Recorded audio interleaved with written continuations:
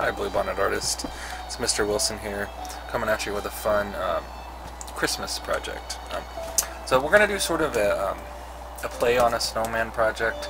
A little bit different than just your basic snowman. We're trying to draw it as if we're really low, almost like laying on the ground, making a snow angel and looking up.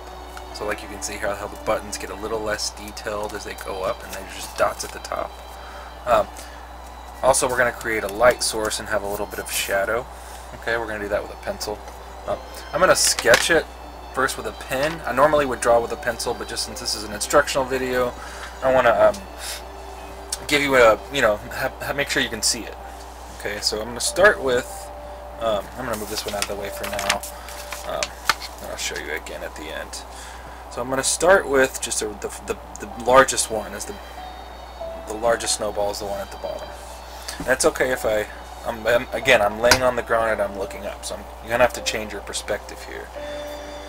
I'm going to do my medium one right here, and then my head, my smallest snowball is going to be right around here. Okay, and I'm going to have a light source. And here, this example, I have the sun.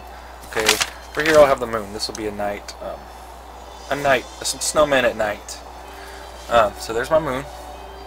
And the way you're going to really create that illusion of perspective is with the, you can start with the buttons, and this button is going to be really big and have lots of detail. Like I can see all the little holes, the 4 little holes that the yarn goes through.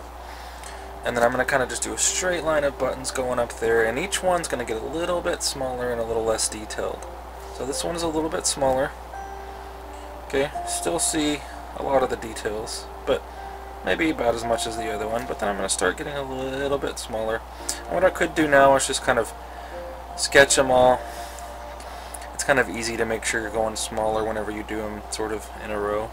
And then maybe by the time you get up here, they're just getting really small and they're just a few dots. Maybe you don't even see those top buttons. You're so far down there. So I'm going to kind of do a quick version. And then I'm going to do the same thing with a scarf, okay? So let's say the snowman has his scarf. Up here it looks pretty small because it's kind of far away. It's got stripes on it. And then it'll gradually get bigger as it comes towards you. And then when it's down here, it's pretty close to you, so it's going to look really big. But kind of like when you're standing and you look way far away, the road gets really small the further away it is, or it looks really small. It's not really smaller, that's the perspective. So I'm going to kind of create that illusion here by kind of closing it off and making it come to a point right there.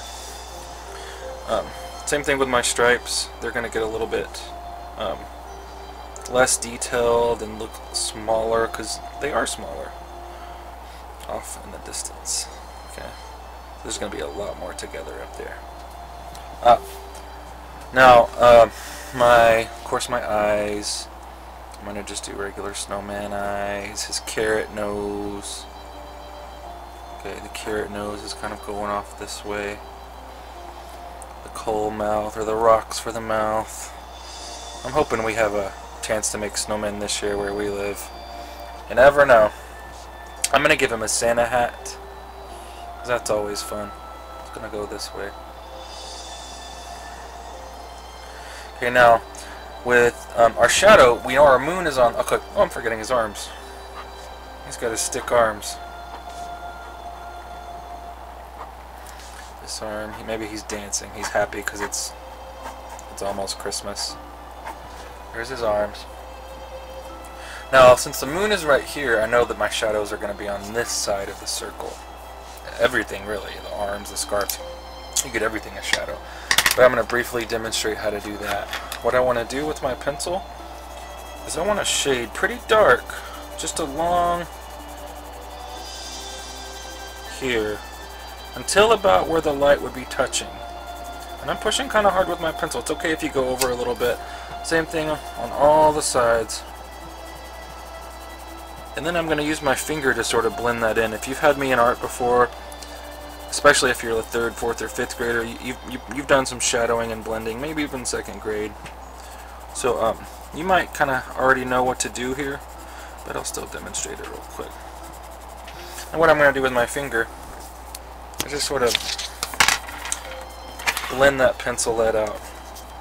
And that kind of makes it look less like a pencil did it and more like a real shadow. And I'm just kind of in a circular motion. Some people like to use like tissues for this because they don't like to get their lead on their finger, or they think they feel like it's easier to blend. You can use a tissue for this if you want. But what that does is it creates a nice shadow, right? And I could even do that on the sides of the hands and this, like the opposite side of where the light source is, because you know the light, even the moonlight, creates shadows, right? And this is where all the light's going to be, so you wouldn't see a shadow in this area, but you would see a shadow on this side. So that's why we're doing this. Now, with this example that I finished, I used watercolor paints to paint everything. You can use whatever you want. You can use crayons, markers, color pencils. Just want you to have fun with it. Take your time. Feel free to send me an email with a picture of your finished work. Have fun, guys. Merry Christmas.